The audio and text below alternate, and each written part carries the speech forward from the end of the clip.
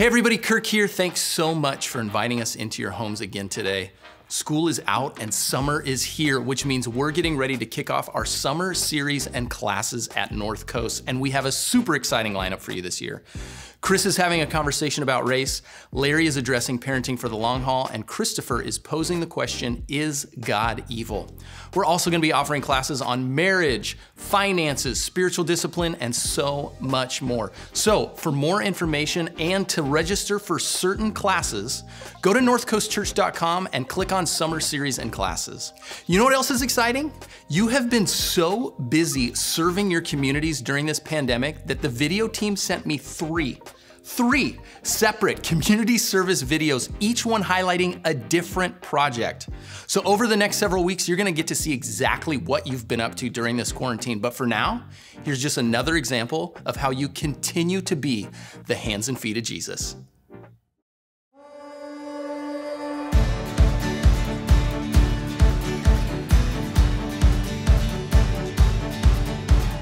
Hey, this is Connor, your community service pastor, and right now I'm standing outside of Interfaith, who's serving hundreds of people every single week. And I want to take you inside and show you some of the cool projects going on right now and see if you want to be a part of it. One really great way you could help Interfaith is have your family, have your kids put together sandwiches and put together a little kit. You can make a sandwich, put a cutie in there, put a juice box, put a granola bar, and we're passing out hundreds of these every single day. So you could drop these off during regular business hours, and these would help feed families. Another way you could help is you could assemble one of these toiletry kits. I love that this is one of the, someone who's in the Jordan who put these together. They brought in a bunch, and you could tell they put a lot of thought into it. So we're giving these out to people who don't have basic toiletries. You can assemble these, put them in a plastic bag, maybe even put a little note like Zoe did here and drop these off at Interfaith. Right now I'm standing by some of our volunteers from North Coast Church, and they are squeezing shampoo in big bottles into little containers that we're gonna put in boxes for people to take with them when they pick up their groceries. You wanna say hi? Hi. They're actually here every single week doing this. And so we're looking for more people like them to come here and be a part of it. So if you want to be a part of what Interfaith is doing right now, it's easy. You can go to northcoastcommunityservice.org. We'll see you there.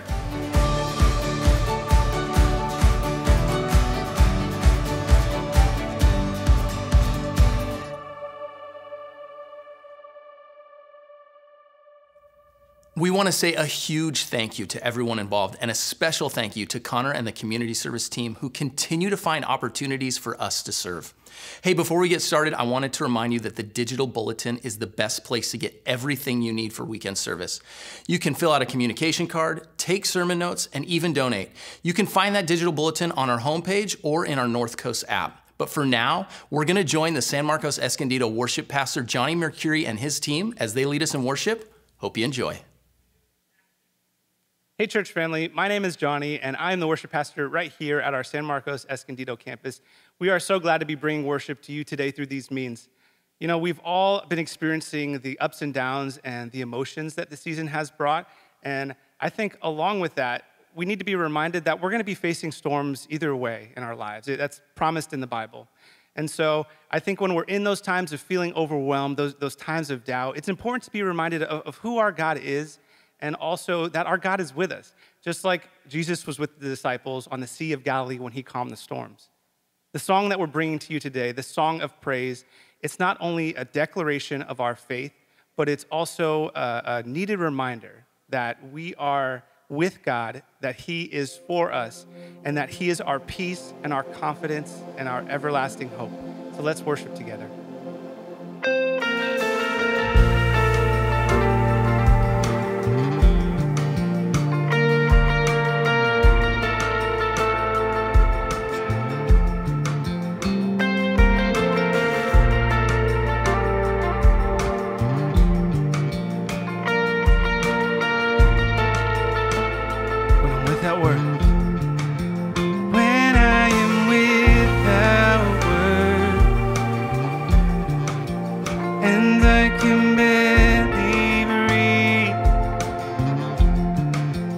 Your face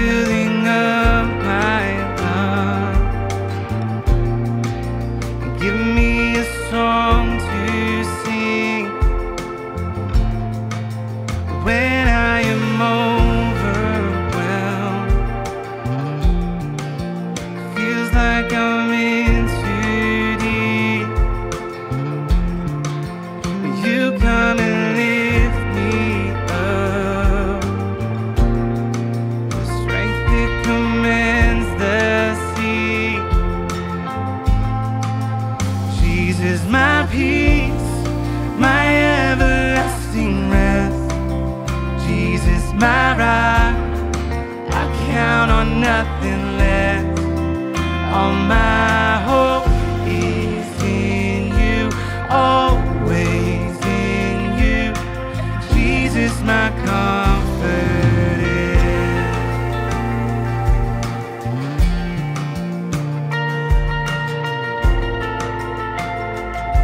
Sing while I'm waiting, while I am waiting here, knowing you're all I need. Will you calm my anxious heart? Spirit, you're filling me. Jesus, my peace, my everlasting rest. Jesus, my rock, I count on nothing less. All my hope is in you, always in you. Jesus, my comfort is.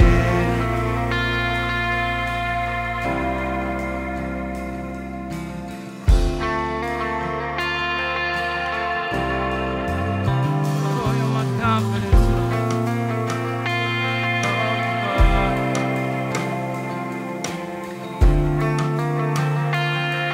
I will not wait. I will not wait for this moment, living in fear, bowing ashamed. Greater the power that's within Jesus' name, Jesus' name. No, I will not wait this moment, living in fear, bowing to shame. Greater the power that's within Jesus' name.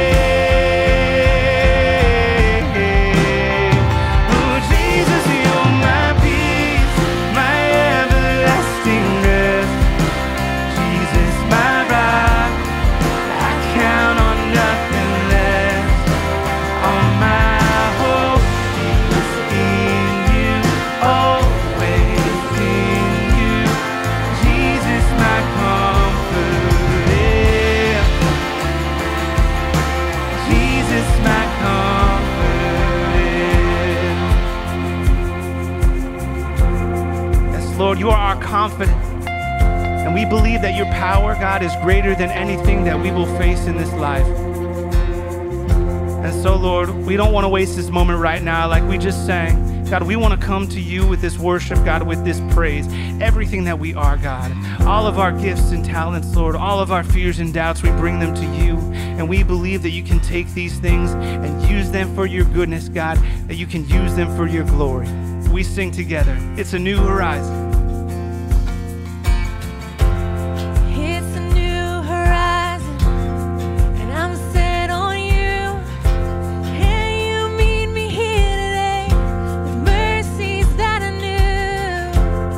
All my fears and doubts, they can all come true because they can't stay long when I am here with you. It's a new horizon.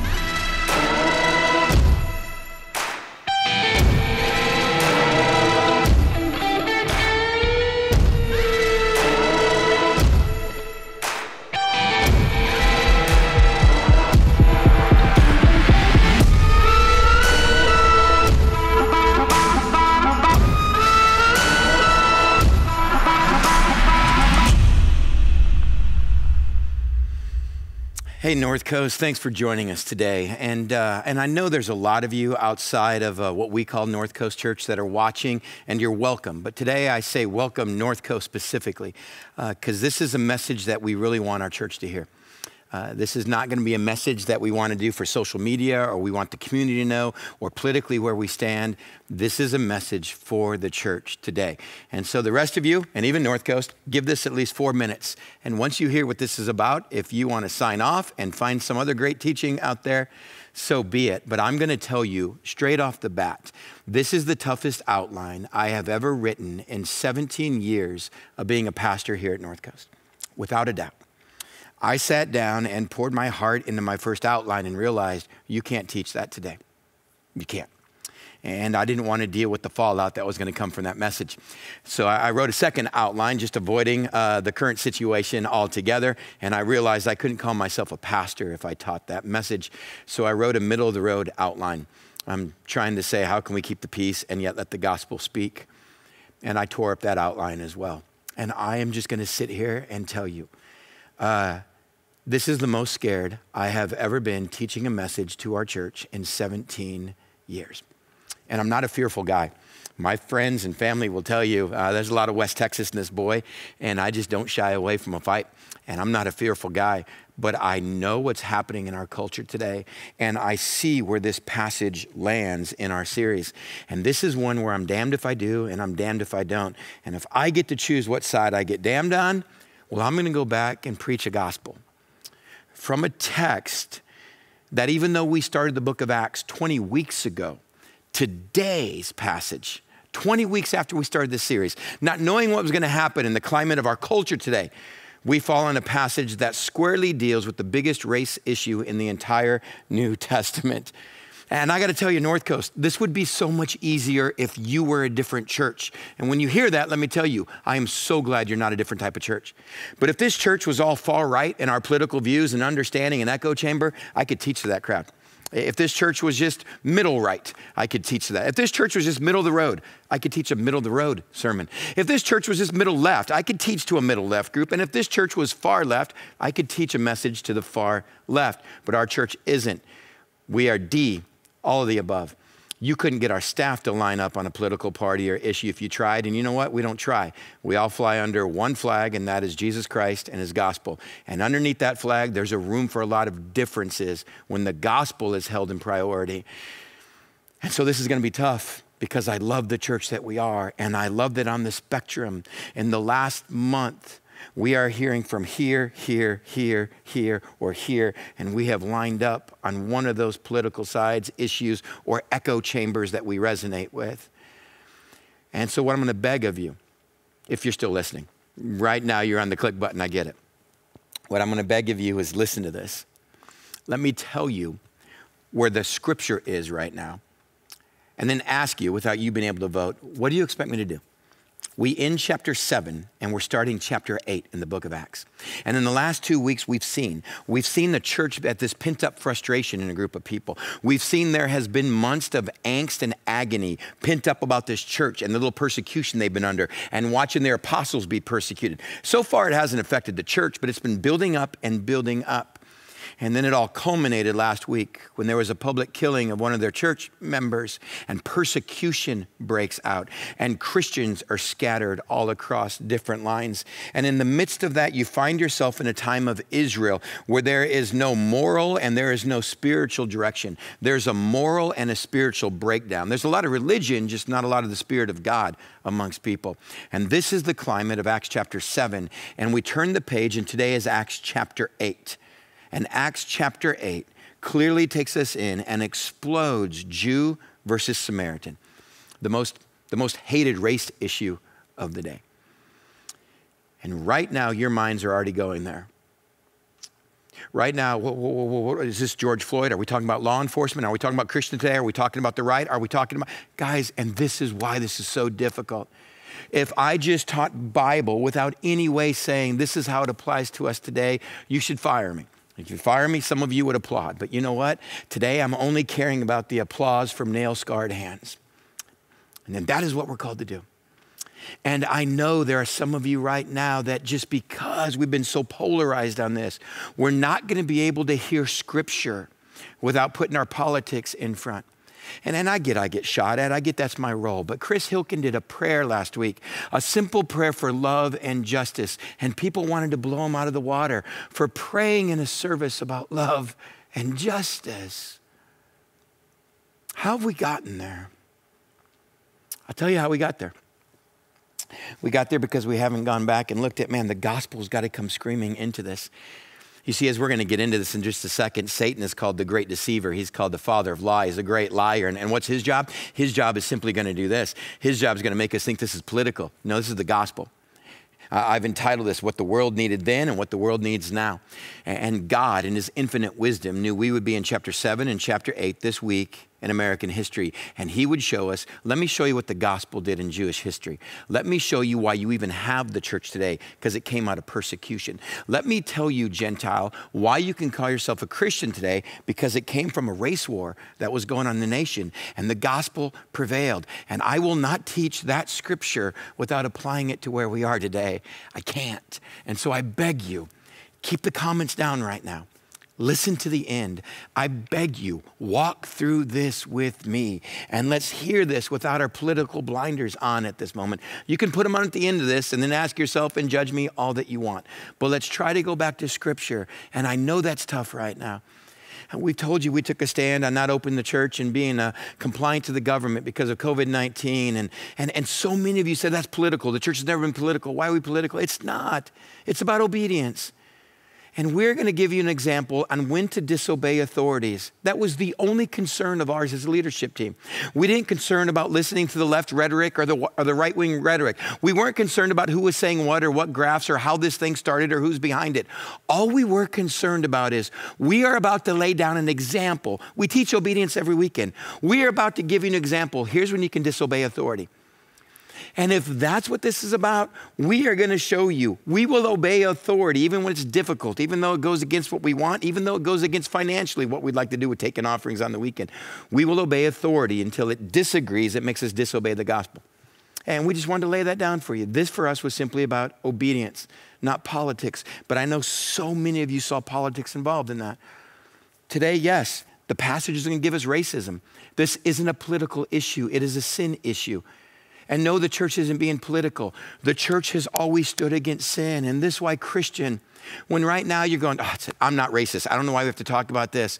We have never dealt with any sin like that. We don't look at child abuse and go, I don't know why we have to deal with people with child abuse. I'm against child abuse. It's not okay to be against it. We have to come against it. We do that with addiction. Why do we have to have addiction groups? Why do we have A groups that meet on the campus? Why do we have to talk about addiction? I'm against addiction. Well, of course you are. But a sin issue, we can't as a church go, well, we're against it. Why do we have to deal with it? No, we have to come against it. No one's going to see a kid being abused and go, it's not my issue. I'm not a child abuser and I'm against it. This isn't about them. This is only about us. Can you hear this? When I said we're going to start filming North Coasters just to share their story about race with the rest of the body, you would have thought by the emails I got that I declared we are bringing Satan into our children's ministry and have them teach them a few lessons. Why are we doing that? Why are we caving into the political? Why are we listening to the far left? We are listening to black families in our church that are sheepishly raising their hand going, I don't think people sitting around me know what this is doing to me. We are being 1 Corinthians 12 and Romans 12 that said, congratulations, if you sign up to be a Christian, you're all part of one body, and the body has many parts and colors. And if one part is hurting, we all hurt. If one part is suffering, we all suffer. And it's not good enough to say, no, I'm against that suffering. No. It goes further and says you carry each other's burdens. You get inside, you understand. We're going to empathize, not sympathize. Our church can never go, well, I feel bad or feel sad for them. That's not carrying a burden. We're going to come along and say, let me hear your story. I want to empathize. I didn't grow up being you. I'd like to at least know what it's like to be in your skin, because I was born with this skin. And we're going to be 1 Corinthians 12. And we're going to be Romans 12. And people, that's not political.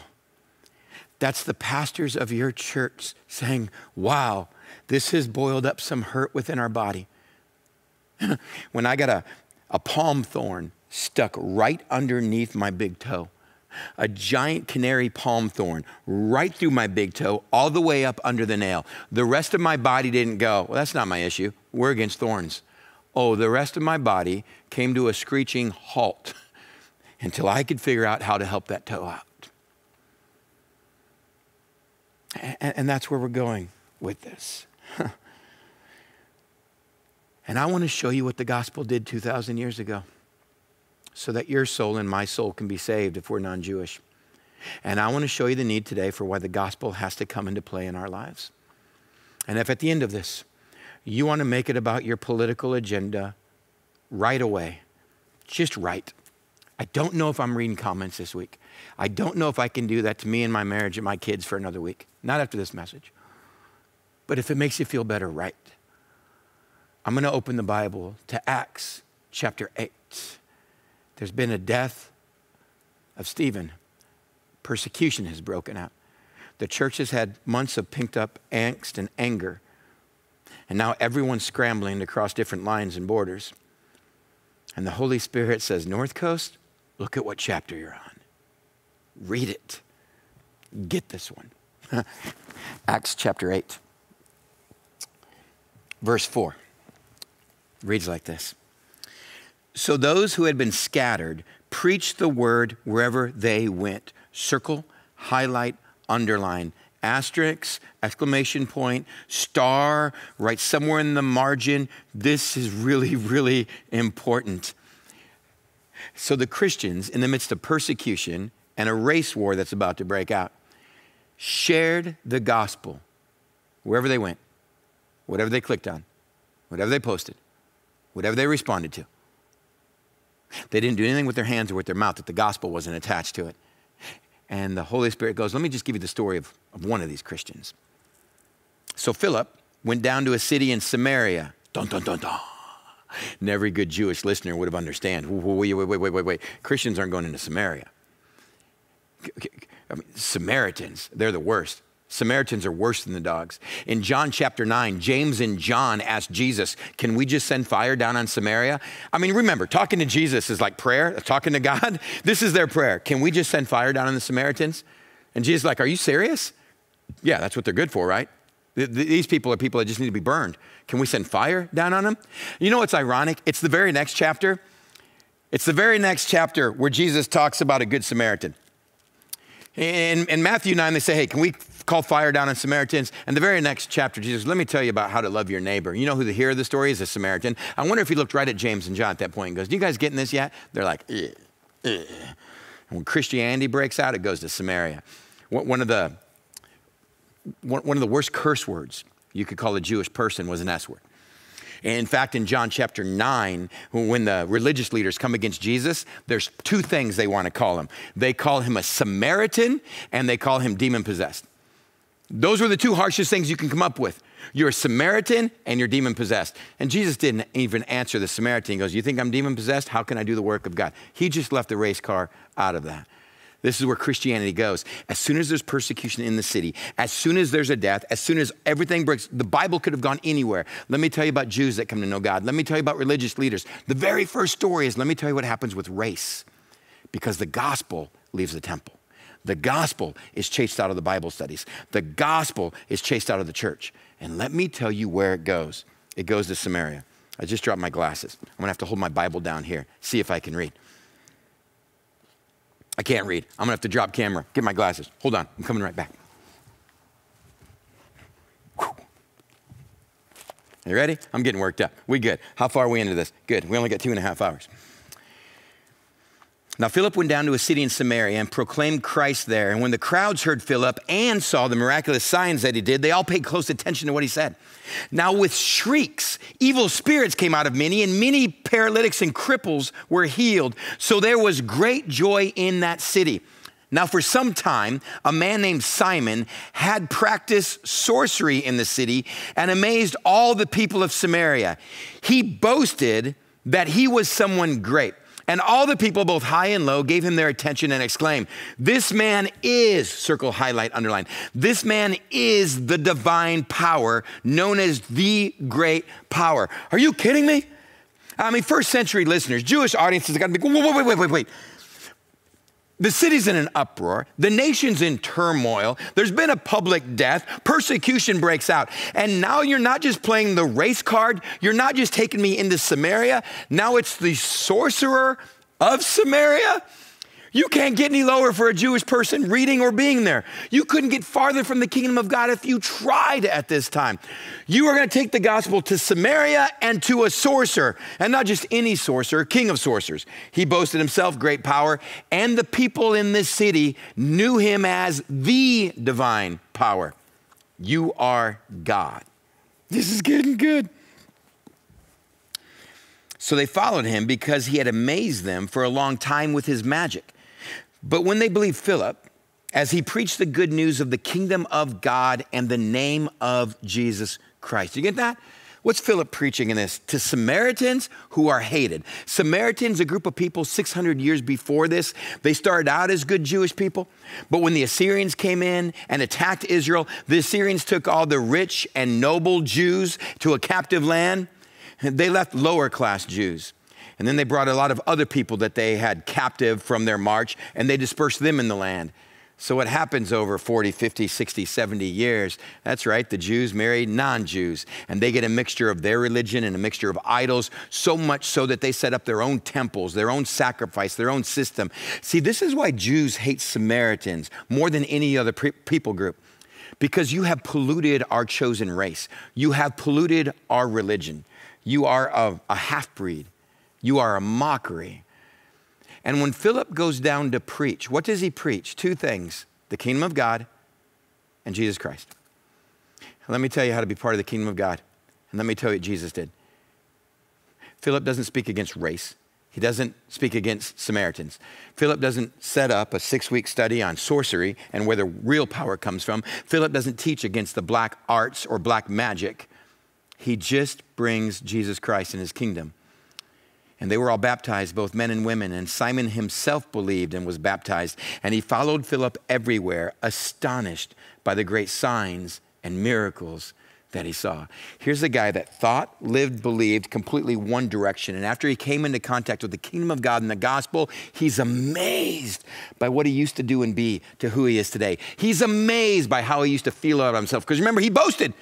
This isn't Philip found some poor guy that was down and out and broken and just couldn't find peace in life and he introduced him to Christ. No, this guy was seen as God. This guy was hero status. This guy probably had a lot of money and lucrative dealings with his powers and with what he was doing with the occult and his magic. This guy was one of the most powerful, famous guys in the area. And when he encountered the gospel, he himself is amazed.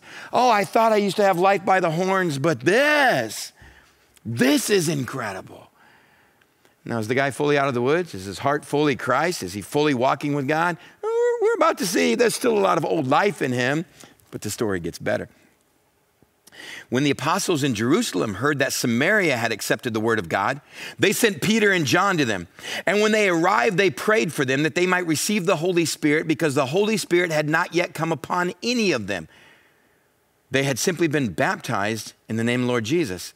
Then Peter and John placed their hands on them and they received the Holy Spirit. And when Simon, remember the ex-sorcerer, when he saw that the Spirit was given at the laying on of hands, he offered them money and said, give me also this ability so that everyone on whom I lay my hands may receive the Holy Spirit. You can give power. There's a Holy Spirit that can come upon people. I'll offer you money. Show me how to do this trick. And you can't really blame the guy. That's what his whole life was. Parlor tricks. Working with demonic spirits, working with magic, making money off of it. I see this new power, teach me that trick. I can make money off of this. See, this guy just simply saw the power of God for his own personal gain. And the power of God is always for other people, not our own personal gain. And Peter answered him, may your money perish with you. You want me to paraphrase that? You and your money can go to hell. Chris, I don't think that's what he says. The Phillips translation of the Bible actually has it. You and your money can go to hell. May you and your money perish with you. Because you thought you could buy the gift of God with money? You have no part or share in this ministry. because your heart is not right before God. Repent of this wickedness, pray to the Lord. Perhaps he will forgive you for having such a thought in your heart. For I see you are full of bitterness and captive sin. Then Simon answered, okay, pray to the Lord for me so that nothing you have said may happen to me. And when they had testified and proclaimed the word of the Lord, Peter and John returned to Jerusalem, preaching the gospel in many Samaritan villages. Before we jump into some main characters, let me just answer maybe a little bit of confusion. Wait, people were saved and baptized, but they didn't have the Spirit of God? Peter and John had to come and give them the Spirit of God?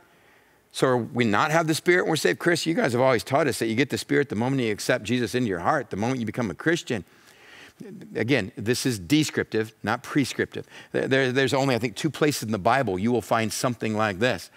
Here's what I believe it is. It could be a couple things. Well, maybe they had the Spirit of God, but this was a greater grace and mercy that they needed given from the apostles. Could be. But remember back in Matthew, in fact, I think it's Matthew 16:19. In Matthew 16:19, Jesus talks to the disciples and he says, I give you the kingdom of heaven. Whatever you bind on earth will be bound. Whatever you loose will be loosened. Now go. Let me tell you what I think is happening here. Because race is the pivotal issue of that society. And people wanted to speak about racism, and people wanted to make it political. But Philip just brought the gospel and the kingdom of God. And he didn't want to speak against Samaritans, and he didn't want to speak against sorcery. He just wanted to bring the gospel and Jesus Christ. And when people encountered Jesus Christ in the gospel, they gave their lives. You know what's going to happen back home? Come on, think about it. What's going to happen to the Jewish church when they find out about Philip's story? Exactly. Those people aren't Christians. Those people aren't part of us. Are you a Samaritan sorcerer? You're telling me he's allowed to come to church. You're telling me in the midst of Samaritan and sorcery issue, this guy's going to call himself a Christian right now? Do you know how far in the spectrum he is from where I am today? And for there to be a cohesiveness and for the church body to see, Christianity is not for your Bible study and your Jewish group, but is supposed to go out. That was Acts 1:8. You will be my witnesses in Judea and Samaria and to the ends of the earth. The gospel is for all people on all issues, on all political parties, because you're not going to accept this one when it comes to the Samaritans. I'm going to let my apostles come, and the guys that started this who walked with Jesus are going to lay hands, and you're going to see the Spirit of God. This is confirmation more for the church in Israel than it is for the Samaritans, that we are one family, we are one body, and when the Samaritans hurt, you better start hurting. You have to. And no matter where you've gone on this issue, the very first story we have of the gospel in the midst of persecution, the very first story we have of the church taking the gospel outside of its Bible study. So far, we've just seen the church meeting in the temple and in Christian homes in Jerusalem. That's all we've seen in the first 7 chapters. And the very first story we have, people say, what about them? And the Spirit of God comes out in a second outpouring just to show the church, this is what I want. This is what I want. So is your mind racing right now? Well, who's the characters? So who's playing Stephen today? Where's law enforcement fit in? Are the Sadducees, are we supposed, no. Don't draw any lines or parallel. Don't say, Chris, are you saying today, where are we? Are we verse 3? No, watch what the gospel did then, because that's what our society needs now. And if you need to pinpoint who are the main players in our society today, I want you to write this down. An incredible story that we can't ignore. The main characters, number 1 is God. And how is God defined? He is a God of love and justice. He's a God of love and justice. That's the main character. Where is God at the time in Israel? He's absent. A lot of religion. There are small pockets of Bible studies holding on to the Holy Spirit, but he's absent from society. Where has God been in our public arena for decades now? We've done a great job of removing God from the public arena. We've taken out the source of love and justice. Ironically, what is our nation crying out for today? Love and justice. Church, hear me. You cannot bring love and justice to the world without the source. At best, you can bring policies and procedures to be followed. But that's just going to tie up angst. That's just going to tie up old bitterness. That's just going to hide hatred or racism. You cannot have love and justice without the source.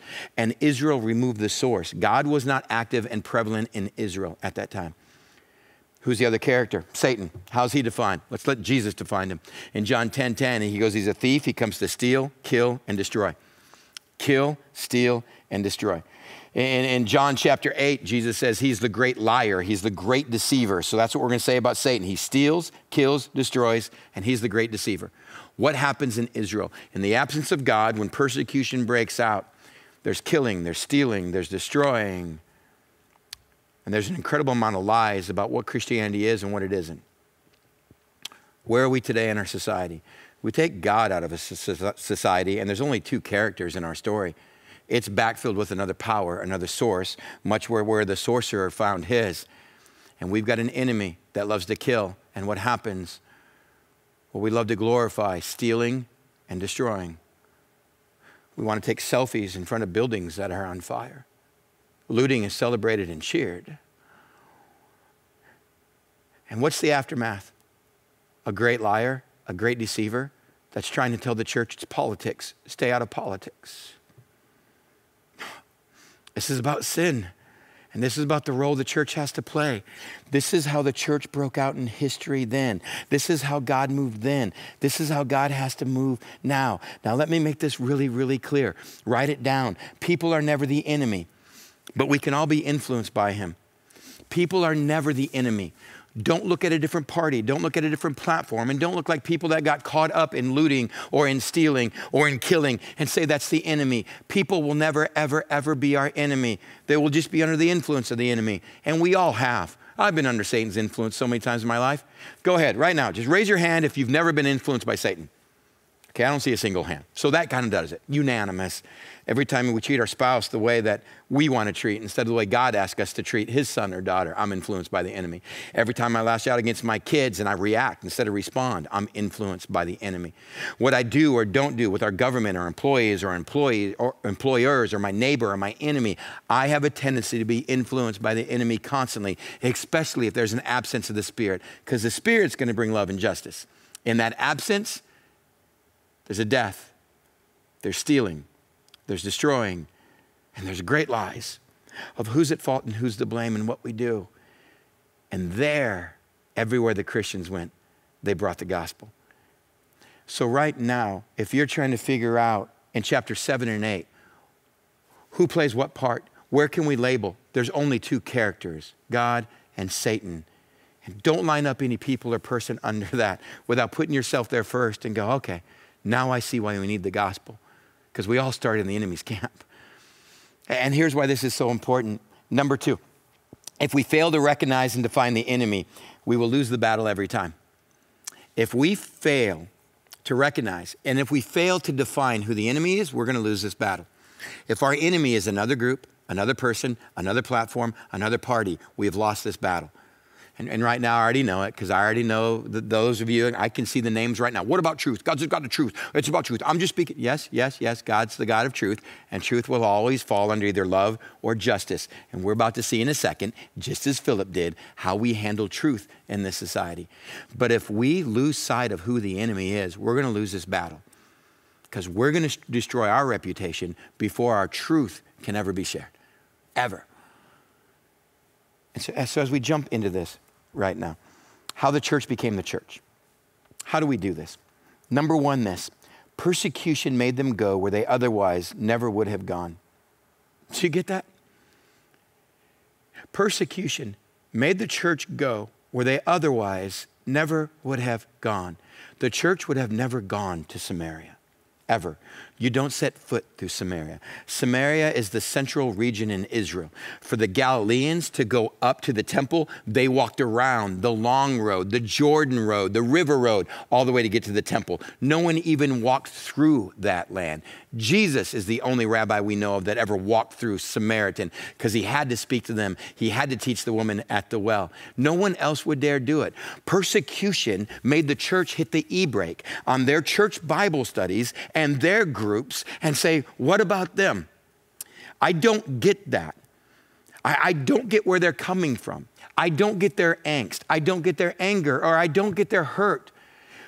Persecution made the church stop and say there are splinters in the body that we got to look at. And I don't want to fall under a rhetoric of how it got there or how long it got there. We have phrases we can't even use today because we're all using different dictionaries. So many of my pastor friends in the last 2 weeks I've talked with said, Chris, I don't think I can preach. I can't speak on this issue. I don't have enough knowledge, and I don't have enough political. I can't speak on this without being tarred and feathered. And I go, I get it. I get it. And yet you look at what the early church did. And the early church says, I'm just going to go there. I'm not going to send them letters. I'm going to walk beside them. I'm going to walk where Samaritans walk. In fact, I'm going to hang out with the sorcerer and his group. And I'm going to share the kingdom of God. And I'm going to share the story of Jesus in my life. You see, their actions and attitudes were the bridge that truth traveled over. Their actions and attitudes were the bridge that truth traveled over. It's constant, isn't it? All throughout this passage, the crowd saw what Philip was doing. The crowd was amazed by what Philip was doing. His actions and attitudes won him the right to speak the gospel and the kingdom of God. And this is where truth comes in. Truth follows once they know our actions and our attitudes. If they don't know our actions and our attitudes, truth will never be heard. We have just become them. Them. And it was done with love. Where do you get that example? Jesus. A Jesus that constantly walked with love. A Jesus that constantly walked doing miracles. A Jesus that constantly walked and healed, sat, listened, wept with those who needed to be wept with. Some of us right now, if we don't understand this issue, we just need to weep with those of us in our church that are weeping. And that's why we're going to film stories. That's why I want you just to listen to North Coasters. I want you to understand where they have wept. It's not good enough to say, well, I'm not racist, and I didn't teach my kids to be racist. I want to weep with those who have a different pigmentation than I have. I want to empathize and go, I've never really gotten that before. I didn't know that splinter was in our church. I want to hear this. And Philip's actions and attitude, those are the bridge that then truth can travel over. We have so many Christians right now that want to respond, but it's not responding with the gospel. You're just lashing out truth, and this truth isn't being heard. Just giving truth is not the gospel, folks. Jesus never came and just preached. His actions brought the crowds. His actions had people lining up outside his door. And then he shared the kingdom of God and salvation. And oh yeah, at times he rebuked those that he walked with. And he would rebuke those that were so stubborn that they couldn't hear, that came to him and were in front of him. And there's a place for that. And we watch how persecution broke out in the early church, and I realize this is how it's got to be done. It's why our actions and attitudes and how we're going to obey our government at this time stems from Daniel chapter 1. Where Daniel, Shadrach, Meshach, and Abednego spoke out against the Babylonian government, spoke out and said, we don't agree with what we're doing. We feel like what you're asking us to do goes against our faith. Can you please try us? Can you please just let us? Can you please just give us this? And they did it in such a way that at the end of Daniel chapter 1, their own local government that they were against applauded them and said, we've never seen leadership like this. We've never seen anyone quite like you. And their government, anti-Jewish government, raised these Jewish men up to leadership levels. This hasn't been easy for us North Coast, but I tell you, in the way we've done this, we've received so much praise from our local government, from councils, from city governments that we're not even a part of, saying thank you, thank you. One of the hardest things for a believer right now in government is the opposition I get from the church. It's so good to get a church that speaks out into this issue. We don't get it. Here's what we'd like to see. Here's our timeline, but we're going to obey you guys, and we're going to love you in the way we do it. Thank you, North Coast, for the reputation you've had in just the last couple months of what that looks like. This is earning us the right to speak truth. This is earning us the right for people to call up and go, so what is your stance on this? What does North Coast think on that? You see, the church up to this point was simply a Bible study. It wasn't a world changer. Little did they know that what the world needed was the gospel in the world. And in the midst of persecution, attitudes, actions, love, and truth went where it would never have gone if there wasn't persecution. Oh, that's our hope, and that's our prayer for the church today. So how do we do this? How do we take this home? I'm sure you can fill in this next blank because we've already done it. The gospel was shared wherever Christians went. And that's easy to say. Well, you just got to share the gospel wherever you go. Yep, got it down, good. And then don't put your pens, pencils, your Bible away. Don't start turning this off and going to whatever you're doing this weekend. What in the world does that mean? Well, part 2 is next week. Part 2, we're going to watch Philip and what he does with an Ethiopian eunuch. Are you kidding me? Okay, listen. I can't make this stuff up. I can't make this stuff up. We've got a Samaritan sorcerer and now an Ethiopian eunuch. And the Holy Spirit saying, this is where the gospel goes. This is where the gospel is going to go, church. If you're going to be part of what the gospel is about, this is where it goes. So I just started jotting down for us. Homework until part 2 next week. How do we come alongside people? Here's what I wrote down. What's it mean to share the good news? What was the gospel? It was incarnational. It's a big churchy word. What's it mean? It means God came to earth. God became flesh. What's it mean for us to bring the gospel? Well, it means we need to go to places that we haven't been before. We need to go to places that are unlike us. That's the gospel. That God so loved that he sent his son. What happened in the church 2,000 years ago? What did the gospel do? The gospel went to people of a different race and a different issue and a different culture and a different political and a different religion. That's where the gospel went. We became incarnational. We walked where we otherwise wouldn't have walked. We come alongside people we otherwise wouldn't have come alongside. And it was a response out of love, not anger, not wrath. For God so loved that he gave. God didn't send Jesus. For God so hated us and wanted to burn us, he sent his son to set us straight. It's a response out of love. So whatever you walk into, whatever your Facebook, whatever your Instagram, whatever you're tweeting, whatever you're responding to, whatever you're listening to, walk alongside another group, another person. Walk alongside and try to empathize, not just sympathize. And your response is going to be out of love. How can I lovingly enter this dialogue? How can I lovingly post this? How can I lovingly come alongside? And then it was the act of greatest grace and mercy we've ever seen. The fact that Jesus came to earth was the act of greatest grace and mercy. We destroyed death. I was under the enemy's influence. And instead, Jesus died for that. Gives me grace. What is grace? Getting what I couldn't possibly earn on my own. Grace. What is mercy? Not getting what I deserve. How do you share the gospel at a time like this? In every conversation, in every social media interaction, you give grace on an ordinary amount of love, support, patience, and peace to someone who probably doesn't deserve it. That's fine. And you give mercy. You don't give people what they deserve. When you are doing that, you know you're bringing the gospel into every situation. What does it mean? Restraint. Every step of the way. I have never been able to get to the end of the gospel without picturing a God in heaven, biting his lip. I know that's an anthropomorphism. I know God doesn't have a lip. I know he's a being divine, but this is how I think. That every step of the way, God had to watch his son be abused, ridiculed, called the S word, called demonic, beaten, whipped, mocked, and at any moment, God with a thought could have rectified the whole situation, could have wiped everybody out and made his son whole again. Took away the blood, took away the scars, and there is restraint every step of the way of not lashing out and not reacting, but simply responding, because this is about love, grace, and mercy. This is about love, grace, and mercy. And that means it's got to be done in restraint. You want to know how to share the gospel and bring the gospel into everything we do? You are going to have to learn a lot of restraint. And guess what? You don't have it, and that's why you need the gospel. The Spirit will give us grace, mercy, and restraint. And you better understand this means I'm going to be sacrificed. You cannot bring the gospel without understanding it's about sacrifice and serving others, not getting my own way, not getting my own point. Jesus laid down his life and his rights for us. And he himself said, I come to serve, not to be served. I haven't come to get my way. I haven't come to win this. I've come to win you over with my actions and attitude. Then you're going to hear my truth. And then you're going to follow me. And I'm going to lay my life down to do it. And lastly, the entire purpose was to open the kingdom of God and then advance it.